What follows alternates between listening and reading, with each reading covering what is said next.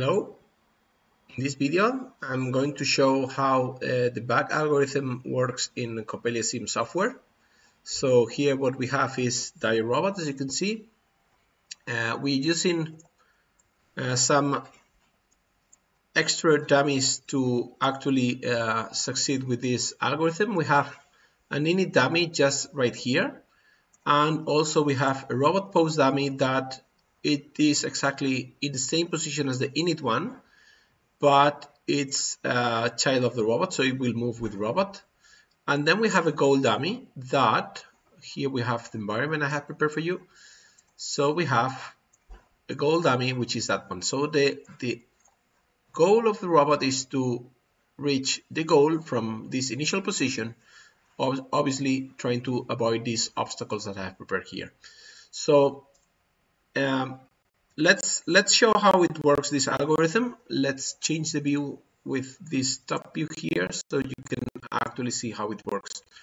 Remember that I have introduced some randomness in the code, which means eventually left or right on this random behavior.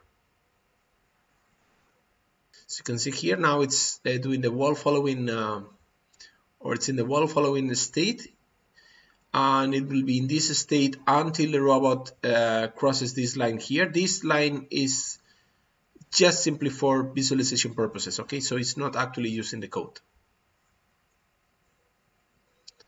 And then you can see that the robot, it's about to cross, and then here will turn, and once it's pointing to the goal, it will just move forward again. Here it is. And now could rotate left or right, you never know.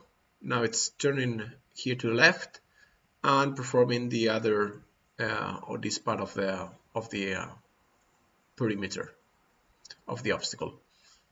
So let's wait to finish this this simulation to check that it works. Okay, so now basically we'll turn and point to the goal, and it will detect that you have reached the final, or you have reached the goal, and then it will stop, as you can see.